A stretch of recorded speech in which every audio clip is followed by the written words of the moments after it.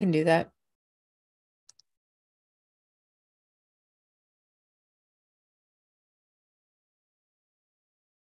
Good afternoon, everybody. Welcome to the garden hours today. Debbie Kelly is off today. She's in a meeting. So I'm Ramon Arancibia, and I will be the host today. With me, there is Justin, who's going to be the moderator. Donna is going to be in the chat. And Kathy Mechan is going to be answering questions. So if you have questions, please put them in the chat box under the ask questions here. And of course, Jared is behind the scene, always helping us with some troubles with the videos. And so just to remind everybody, there are Donna put the snips for the last week, the link for the last week video for the garden hours. You can look into that. There are other links to different resources like the garden spades, the Missouri Produce Growers video newsletters, and the other garden videos that Donna might put in the chat. And if you have any question, please put them in the chat box and the ask questions here. And with that, we thank you all for being here. We're going to start pass it to Justin. He's going to be the moderator for us to answer a few questions that you have posted. Justin? All right. Thanks, Ramon.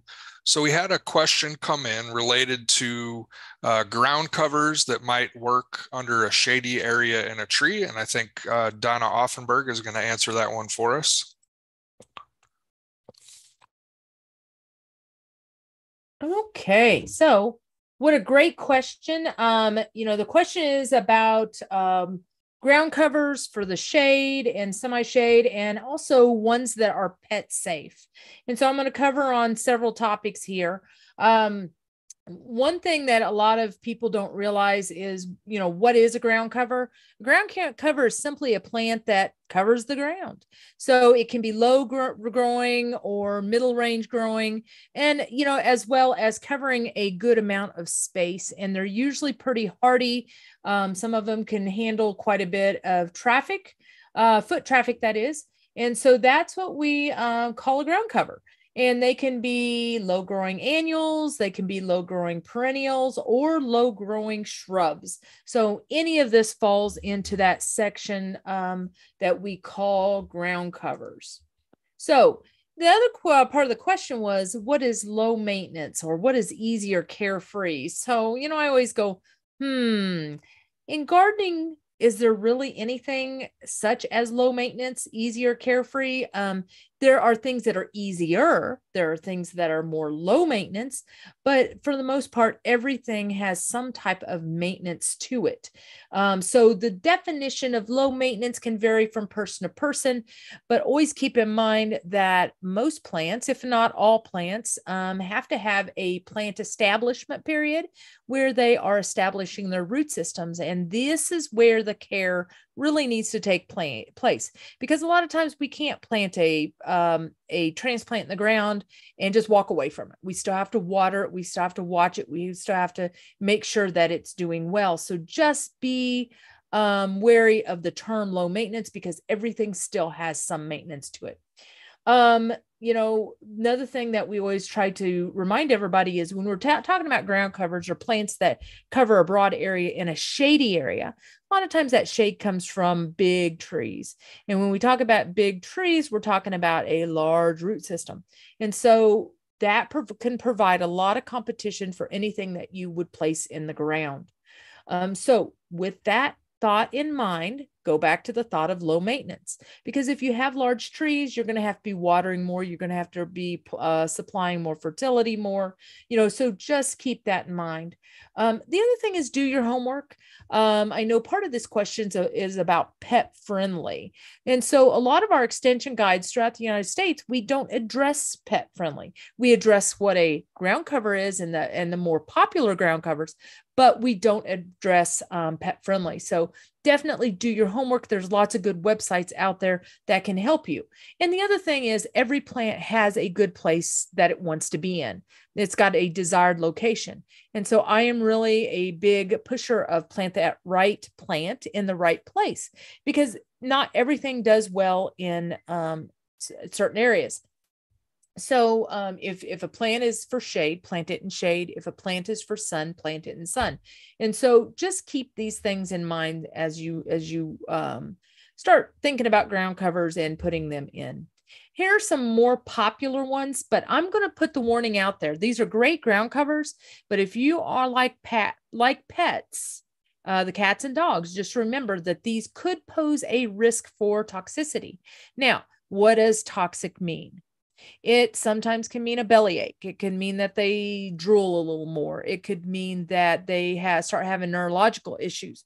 So the word toxic can mean it's a very broad word of what can happen. Now, I have a cat at home. Is the cat going to go out and chew on the ivy plants? I don't know. Are they going to chew on the mint? I don't know that. But if you are an avid pet lover and you worry about your pets getting into some of these toxic plants, don't plant them. Look for things that would be safer. Now, if you have a question about safety and toxicity, consult your veterinarian, or you might check out the ASPCA website that has an exhaustive list of poisonous and non-poisonous plants. And that's where I did retrieve some of this information. So good options for pets. And this is shade to part shade. Sweet woodruff probably happens to be one of my most favorites. It's top right. It has the little white blooms on it, establishes well, does well in shade. While ginger is on the left top, it can be a very aggressive in terms of if it likes it, it's going to spread. And that's what you want as a ground cover in shady areas or semi-shade. Pachysandra is another one that's safe. I tend to lean more towards the natives, but Pachysandra is also a good choice. Ajuga, and that Ajuga is at the bottom. And then, of course, Jacob's Ladder and pansies. And I have to throw in a few annuals here and there because they are still considered ground covers. Good options for sun. Once again, safe for pets. Any of your sedums. If you go to a lot of the nurseries and you see vast amounts of different varieties of sedums, all that is safe for pets. Lamb's ear, creeping phlox, winter creeper, plumbago, lemon balm. A lot of our herbs can be used as ground covers, but you have to be careful. If they have a lot of oils in them, they tend to be more toxic. The less oils in them, the safer they are. So, for example, thyme is really good. But oregano is not so good. Rosemary is not so good. So once again, go to that website and take a look at what is deemed safe versus toxic for pets. And of course, I threw in alyssum. It's a good pollinator plant, but it's also safe around pets. It's something that when you start establishing some of the perennial versions, you can tuck that alyssum in because it's easy to establish and it's a good annual to have around. Okay, so back to you, Justin. All right, thanks, Donna. We also had a question come in regarding challenges with fruit trees and clay soils. And so I'm going to go ahead and hand it over to Ramon, and he's going to talk about that topic. Okay. I forgot something before to let everybody know. We're still going to have our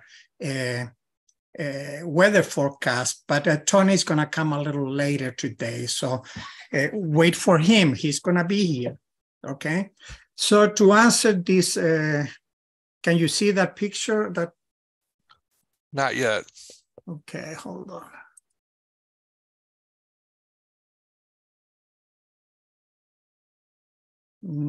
Okay.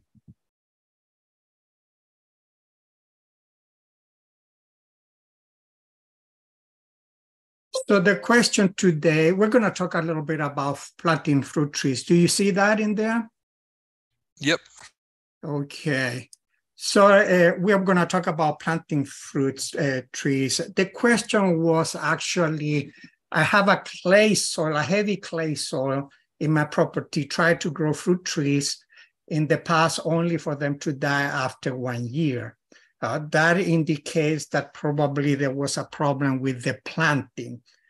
So what can she do, or what can the person do about it? So I had more questions, but I didn't get any answer. But you have to consider heavy soil, clay soil, is very waterlogging. So if you have a clay soil, likely drainage is not very good, especially if it's flat ground and there is no slope around. So you have to realize if it holds a lot of water, and if it rains hard and it doesn't, the water doesn't run off, or even if it run off, it holds a lot of water, stay too wet, especially in the winter, that would provoke an asphyxia of the roots. The roots need also to breathe. They need oxygen, even when they don't grow much. But when they are growing, definitely they need oxygen. A heavy clay soil has a large volume of air, but the pores are so very little that it's very difficult for the water to go through and for the air to get in and get to the roots. So thinking in that sense, a question that I had also was, this is a flat ground or a slope ground? And based on that, we can think about a little bit, what can we do? First of all, if it's a slopey ground, we can build terraces. So there's gonna be an area where the water will run off, but not where the tree is planted. Yeah, and if it's flat ground, like the picture you see there, those trees have been planted in rich rows about 2 feet high. In that way, it will drain the water in the middle and it won't stay in the mount or in the rich row, and that will help the roots to grow. Yeah. Another thing that we can do is add organic matter to the soil and mix it in. The organic matter will loosen the soil and will increase aeration. Increasing aeration will allow the roots to grow more healthy and be able to grow and breathe. And remember, roots also need oxygen. So those are the things that you can do. Add organic matter, plant on a mount or on a rich row, so they have a better drainage. Not the tree still needs water, but it doesn't need flooding or saturated soil. They need to breathe. So, and other things that you have to consider is how to plant the tree. One of the things that we always said is you plant the tree, if it comes in a pot, you plant with the roots, with the not with the pot, but take it out of the pot, but only loosen the, you have to loosen the soil around the root bulk or the root bulk. So the roots cannot, you avoid the roots growing around the pot. Instead of the roots needs to go into the soil, not grow around the pot or the root bulk. So you have to loosen the side of that soil bulk where the roots are. Secondly, as I said, plant where the tree is coming out of the pot. That should be at the same level of the soil. Always leave the grafting union free of covering, no soil, no mulch, nothing. They have to be open. The grafting union is a weak area where diseases can get in. If you cover it with mulch or with soil, likely diseases are gonna get in and kill the tree. So you have to think about making sure that the grafting union is above ground 6 or more inches. When you plant, slightly pack the soil under, so the under on the side, so the tree, when you water the tree, it won't settle deeper than the soil level that you have in the ground. Otherwise, you're gonna have a hole. Then you're gonna fill it up, and you're gonna get to the grafting unit. You should avoid that. You have to pack the soil a little bit, so when it settles after you water, it won't get deeper than the soil level.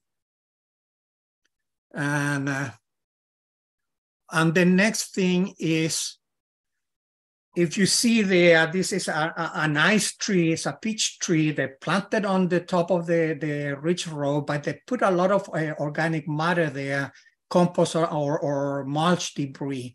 That is not recommended. It's recommended to put mulch around the tree in a donut-like shape. That means you don't put it on top of the trunk or touching the trunk. The trunk has to be free of mulching or soil, so you won't cover the grafting union. That what I'm showing there is not the way. You can cover it with that plastic around for years, not to rub in there and affect the tree, because they rub in the bark and they kill they damage the tree, damaging the bark, and the tree suffers or maybe die. So you can cover it, but do not put mulch like is in there. You have to put it away from the trunk. Of course, we recommend to put mulch, but away from the trunk. Do not cover the trunk to avoid getting into the grafting union.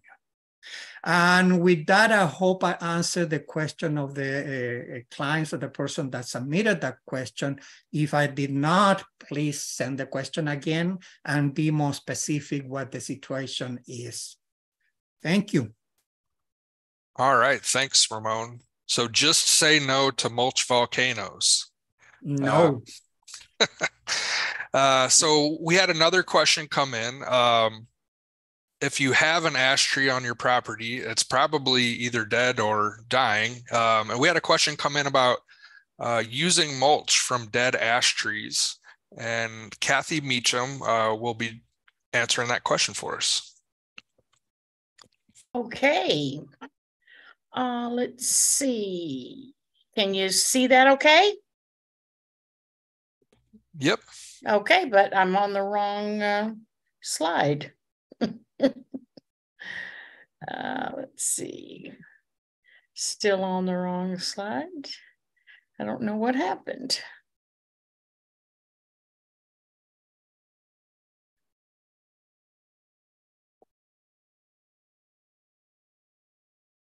Let's see. Now, can you see it? Yep. All right. So this has got a picture of mulch in this, like a donut as well. And so a volcano would be, where it was piled up on the trunk, like we saw in that previous picture. And this question came into my office, and we had identified this tree earlier with having emerald ash borer, and they wanted to know, they called me then and asked if they could use the mulch from this tree could they use it? And yes, but it's important to keep the mulch on the same property. Don't move it around. Just like you wouldn't move the firewood around, you don't want to move the mulch around either. There are other uses for the wood. So mulch is one, firewood, even furniture. And we're going to put a link in the chat that gives more information about that. And like I said, don't move firewood, and that doesn't just include ash. It also, other woods could be harboring an invasive pest as well. So it's just best to keep things, keep wood close to home. And if you're out, if you do go camping and you take some wood, make sure you burn it all. Or if you buy wood there, just burn it. Don't bring it home. Either use it all or leave it for the next camper. And also remember that even seasoned or dry wood can still have pests. There were some studies that showed that the emerald ash borer was still in the wood after 2 years.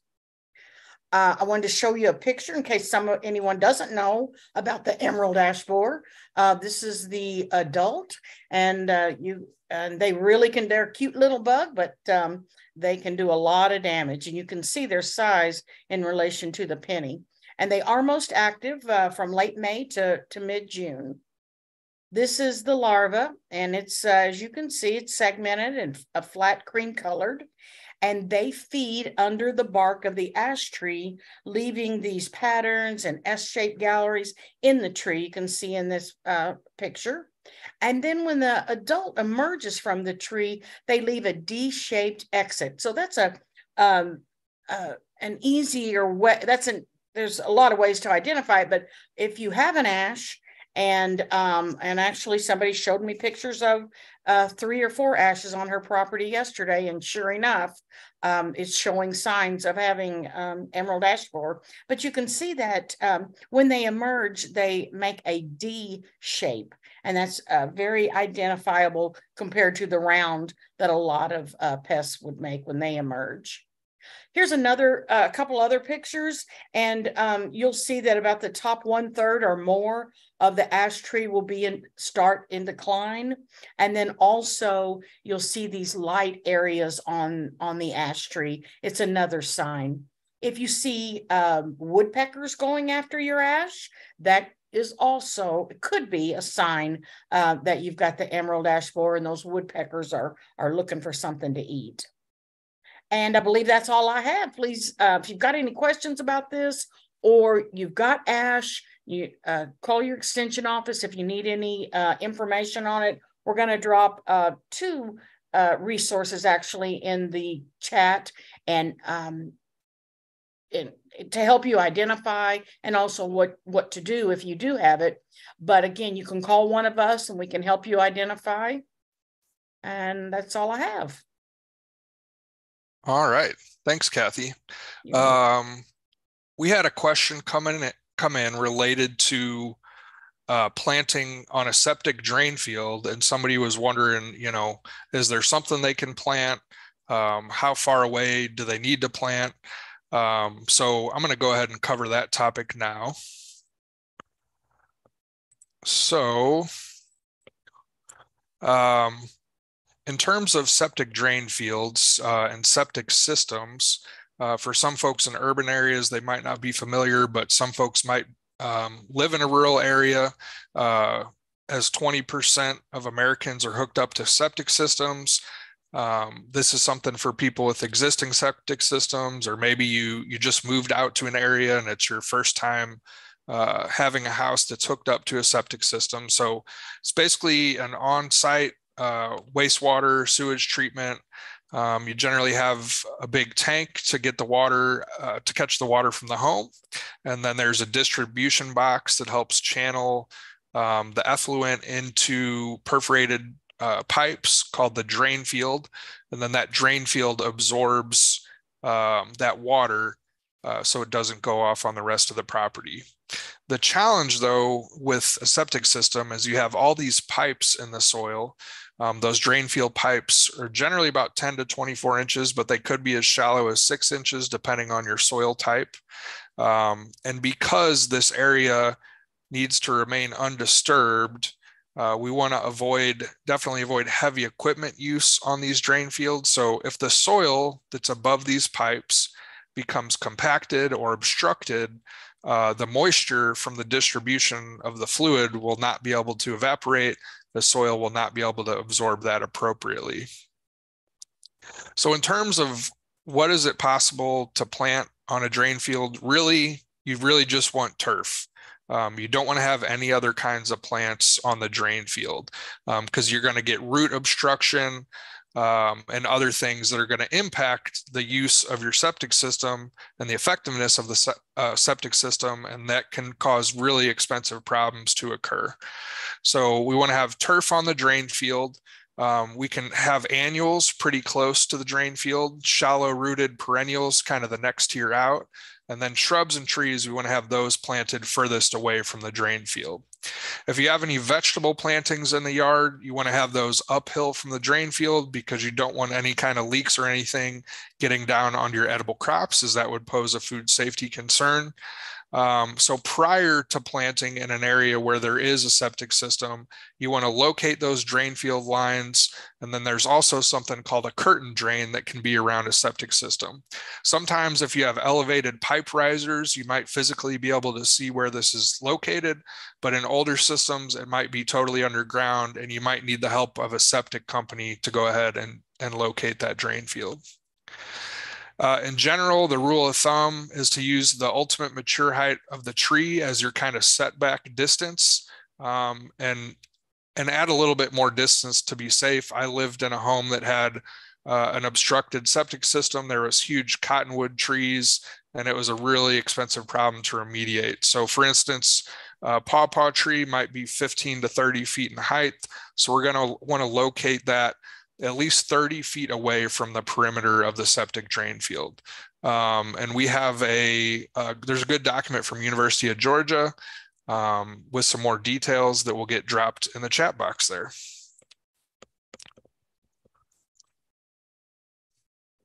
Okay. I know we've had some questions come in related to bringing plants out, maybe from a garage, maybe from a basement, or maybe just from inside the house, and kind of thinking about how to acclimate those trees and some of the things that we should consider. And Ramon, I believe you're going to talk about that briefly. Yes. Can you repeat the question that it was? Yeah, it was a question about how to acclimatize plants. Some considerations for bringing plants. Maybe they were in the garage over the winter. Maybe they were inside the house. Now I remember I was thinking in something else that Becky put a question about the fruit trees there. So I was going to ask Becky whether her tree, she needs a peach tree to flower. I'm going to answer the question, but I want to answer Becky first. You have a tree that it needs to be flowered. So I was wondering if that peach tree is grafted or it comes from a seedling, directly from a seed, is a seedling.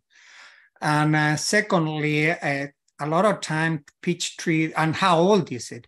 Sometimes peach trees should be flowering in the second or third year of planting. But if a freeze comes early in the season, those buds might have been injured. So, Becky, if you can let us know how old are those trees and if it's a seedling or are grafted.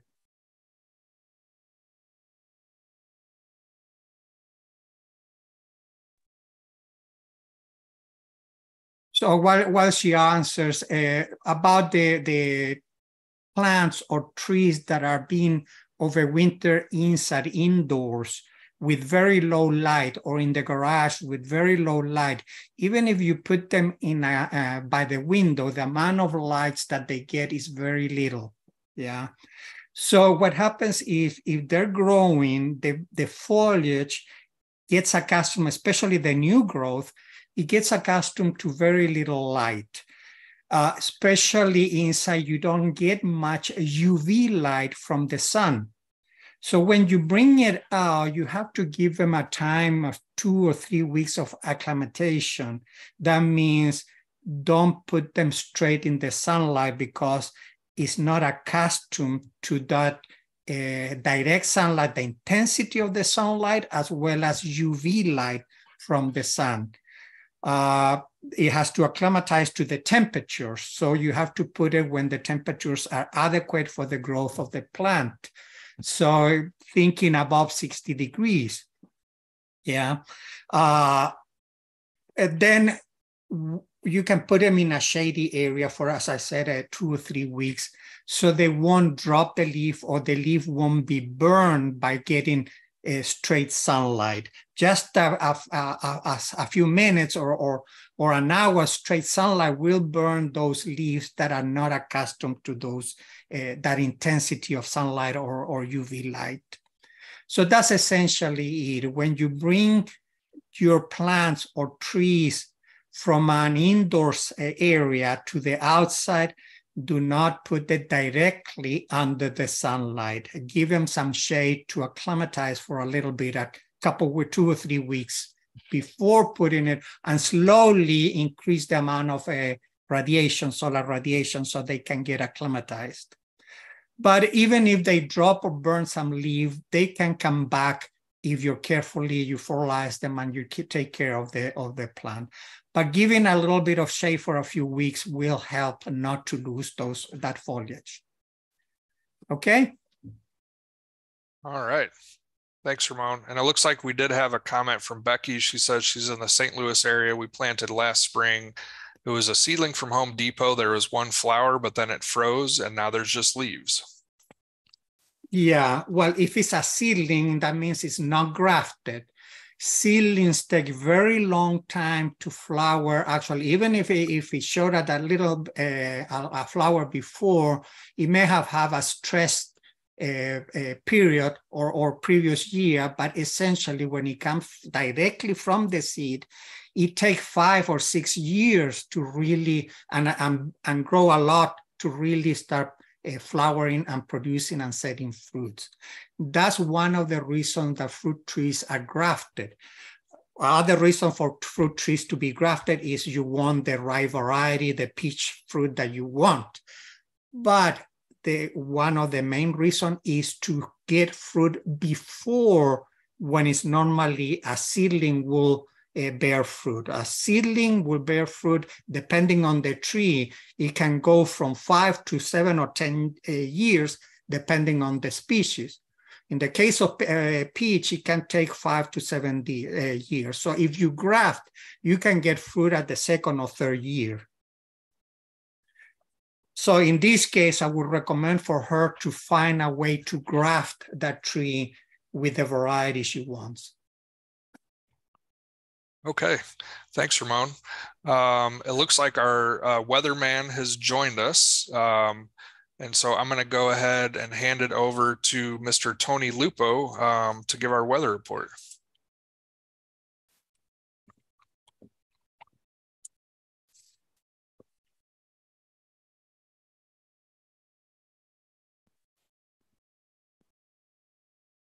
We can see your presentation, but we're not hearing you if you're talking, Tony.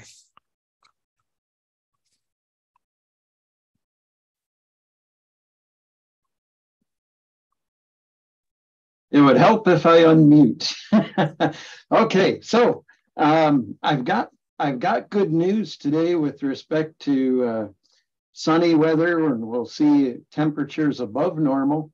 But there's something we do have to be careful to watch for, and I'll get to that when we look at the maps. But yesterday we were up in the upper 70s across most of Missouri, even some low 80s in Missouri. And the temperature change from yesterday to the day before was a moderate 5 degrees across much of the state.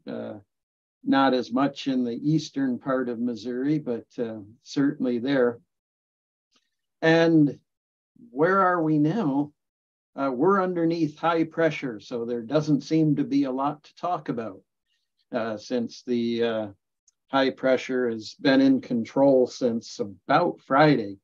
But I will say that for many of you, it may have felt extra dry, especially Saturday and Sunday, and it was. The dew points that we were experiencing were more reminiscent of what you would get in Arizona, New Mexico, and those areas. And as you can see with these lines on the map, the flow is coming right out of the desert right now.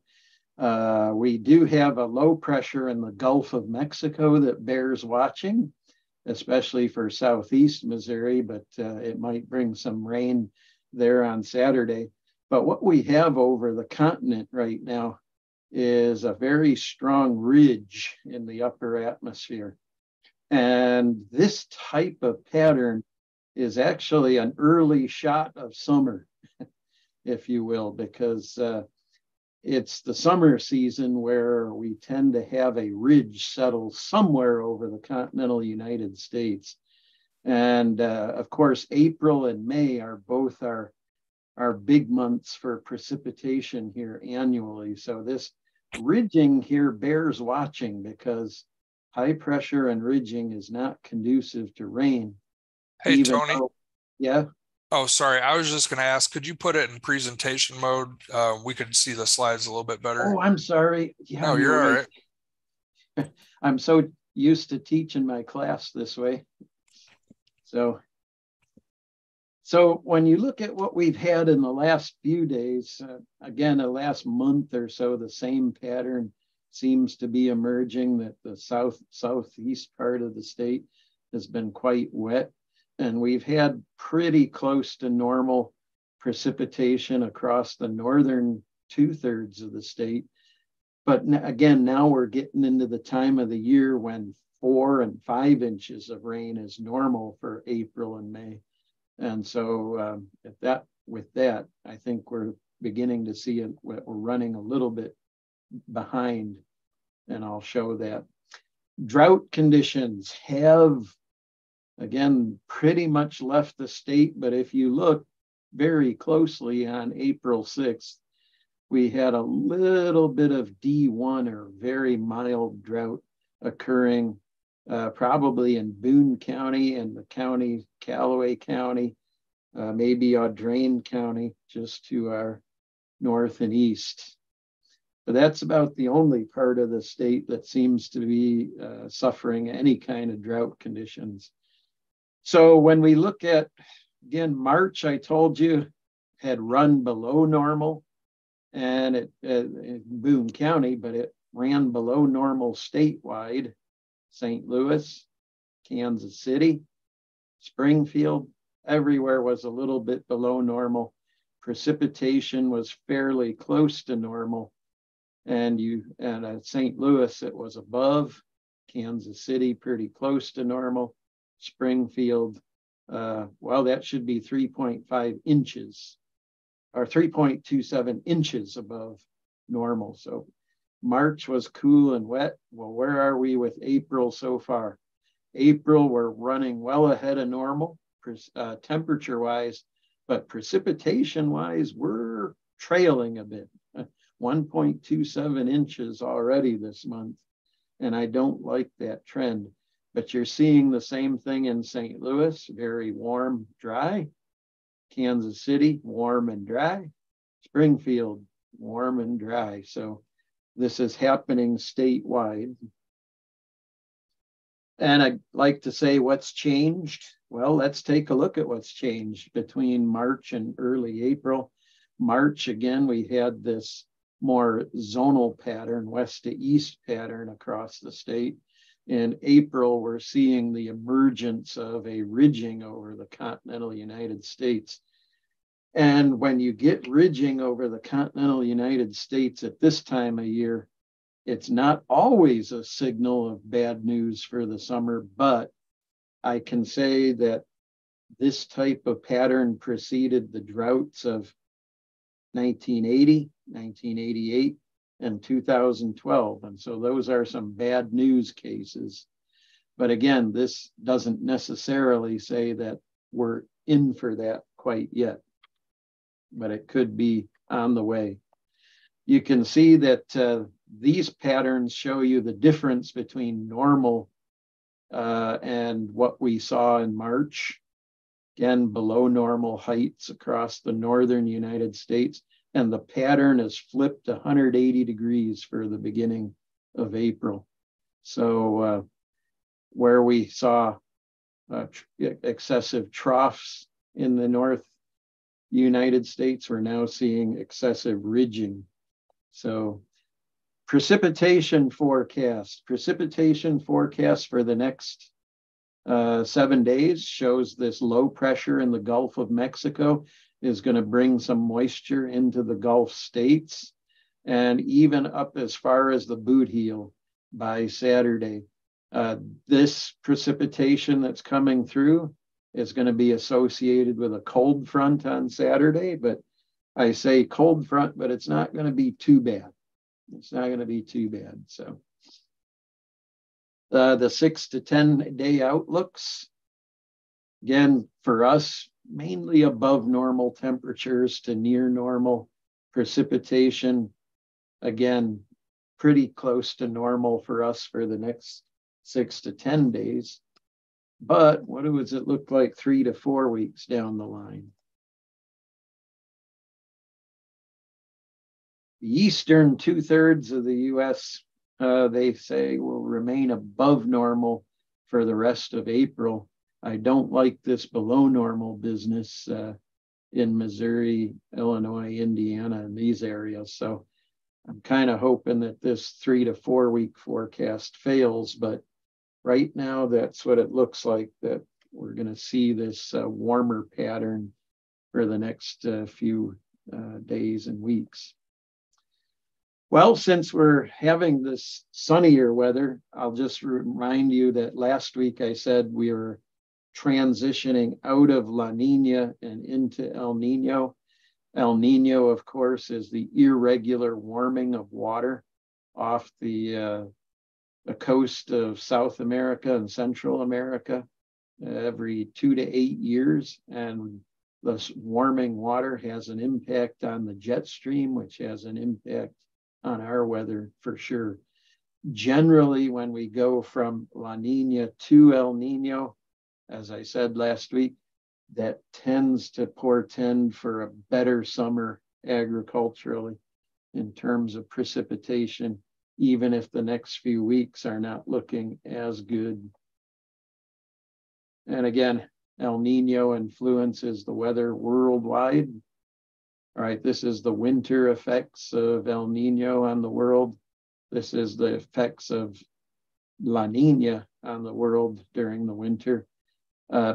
Like I said last week, researchers used to think that there was no real summer effect for us, but some of the research that we've done shows that it's not the El Nino or La Nina itself, it's the transition from one to another. And the transition from La Nina to El Nino is generally favorable to us. I'll remind you that I do put up a 5-day forecast if you're interested in looking at that. And of course, for the next few days, expect a little taste of May. We'll see summer-like temperatures right through Friday. Most of you will see temperatures around 80 degrees. Some of you in the north, maybe upper 70s, but low 80s in the southern part of the state. Temperatures will start out fairly cool tonight, but be up around 60 by Friday night. Again, we're going to see more of that moisture starting to creep in by Friday night. Friday night into Saturday, we'll see thunderstorm activity across most of the state. The cold front will pass through Saturday around the early part of the afternoon in the west, crawling across the state by evening, and cooler temperatures Saturday night in the low 40s for a lot of us.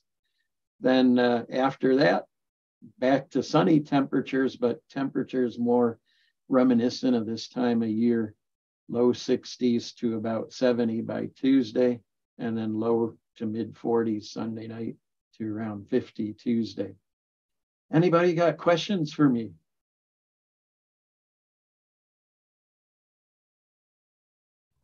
Okay, well, that's it for the forecast, and I'll stop the share and return it to you, and I'll answer any questions that come up in the chat. Awesome. Thanks, Tony. I appreciate you joining us today and giving us the weather report. Folks might be thinking about their vegetable garden, what they should plant, when they should plant it. I wanted to let folks know about a great resource we have called the MU Vegetable Planting Calendar. The cool thing about this calendar is it is unique to Missouri, and it's broken down by region. And so the planting dates are broken down in northern Missouri, central Missouri, and down here in yellow in the southern Missouri. And you might be wondering why this area down south has the same suggested planting dates as northern Missouri. And that's because this is the Ozark Plateau. And it actually has similar frost and freeze dates to northern Missouri due to the higher elevation. So this MU Extension vegetable planting calendar is a free resource that you can find online. It's a really helpful tool, and I encourage everyone who's doing any kind of vegetable gardening to go ahead and download this tool.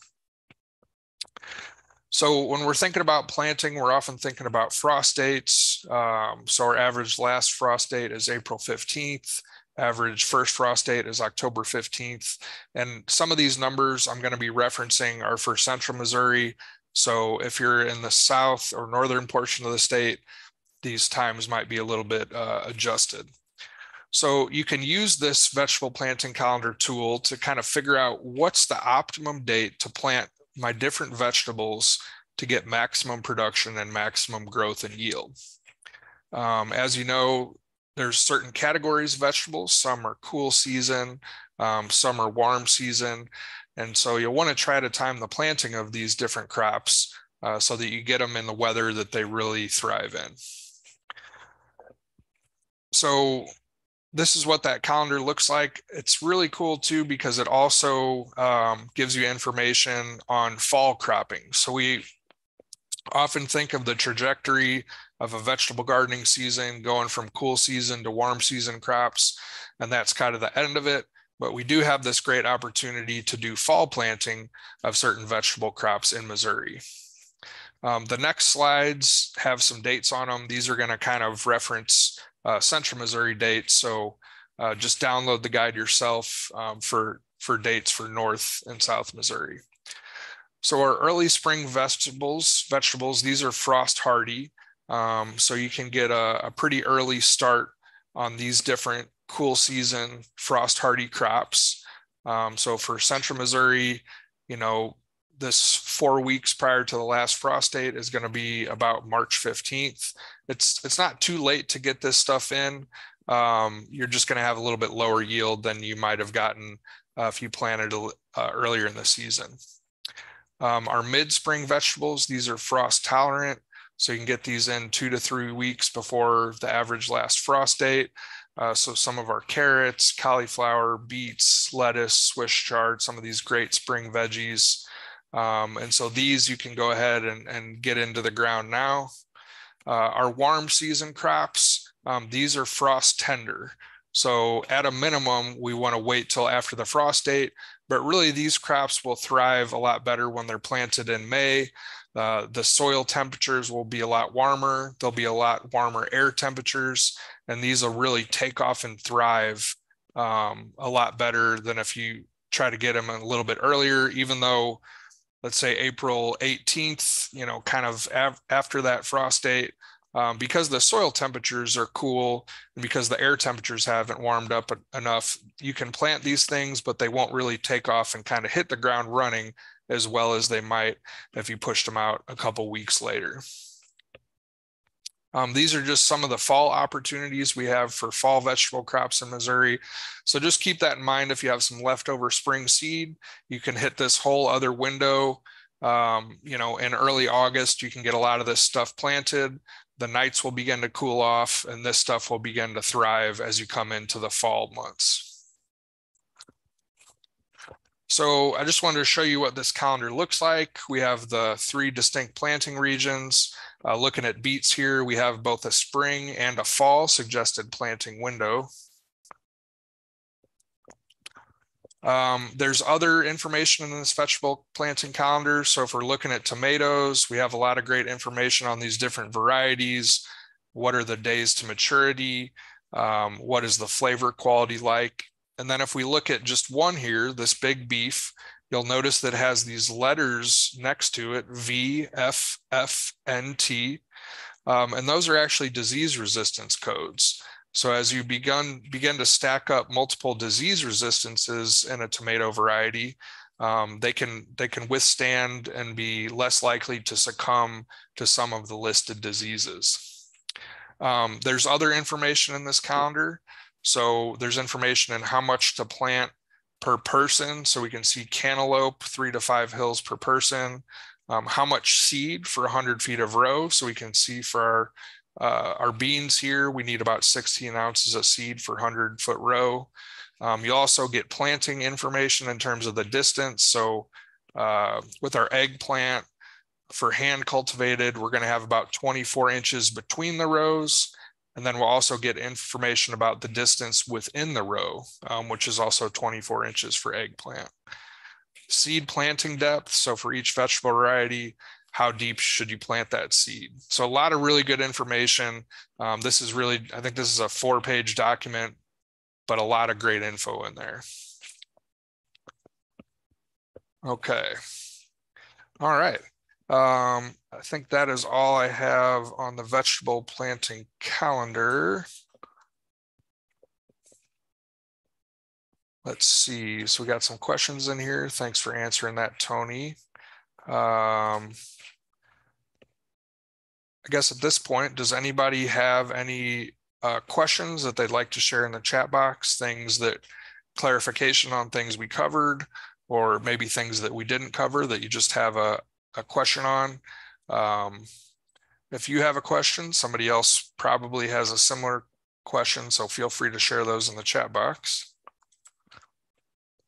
I'm going to clarify one of Becky's questions. I missed that she bought the tree in Home Depot that she wrote in the chat box. Likely that tree was grafted. Home Depot or Walmart or all these nurseries, they usually sell trees that are already grafted. And as she indicated, it had a flower and it was frozen in the spring. That's why she lost the flower. That what I'm trying to say, yes, first year, you're not, even if that flower wouldn't have been freeze, the first year you don't want to have fruits in the tree. You take them out so the tree established themselves first, and then you look for fruits the second or third year. So, but freezes will damage the bud. And once the flower is frozen or damaged, there is no way to flower the tree this year again. You have to wait for the new growth for next year to flower.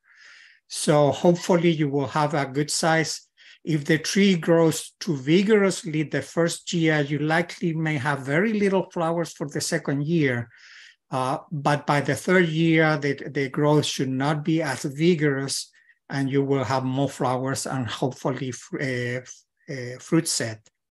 But if a freeze comes late, that's the problem with early varieties. They're too exposed to freezing early in the season. Late varieties are more resistant to freezing. And with that, any other question? I don't see any other questions in the chat. I will just say, I'm not sure if Ramon covered this because I was reading the chat at the time, but with these kind of temperatures, I know I'm going to be tempted to put my houseplants outside, and I think in the coming weeks we'll talk more about that. But if you are tempted, just remember too, besides light, they're not used to the wind, and they will also dry out very fast with the wind and going from the inside to the out. So if you do that this week, just think about all the conditions and take care of them so you'll have beautiful houseplants. Oh, thank you, Kathy. Yeah. Any other question?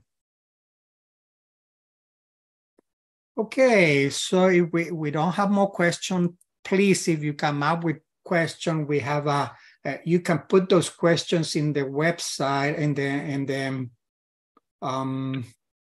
where there is a link that we have for questions on the time for the time hall for this hourly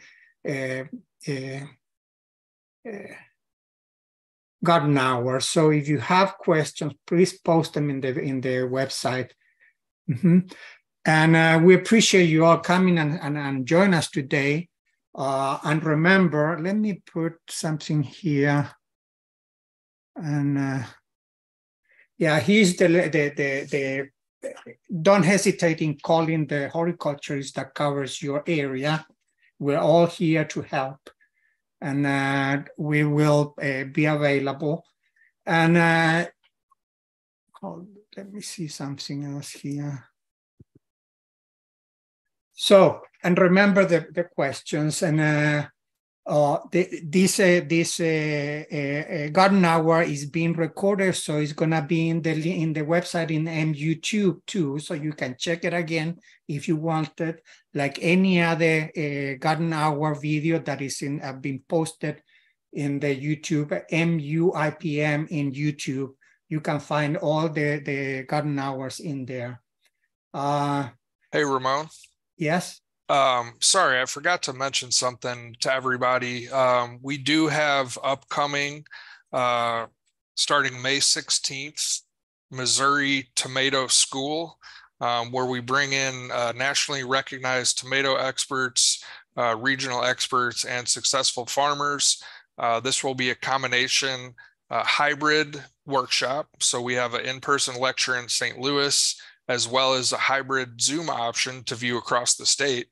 And then we have options for farm visits as part of that workshop. One option would be in St. Louis, one option would be in central Missouri, just north of Boone County, and the other option would be down in Springfield. So just wanted to mention that to folks. I dropped a link in the chat box. So if you're an avid tomato grower or know any market farmers or vegetable growers, please share the word on that. Thanks, Ramon. Thank you. Yeah, that's important if you want to learn a little more about tomatoes. So again, thank you all for joining us, and I hope you can join us next week, same time, same place, and we're all going to be here. Please send questions if you have any, so we can address them on the garden hours. Thank you all.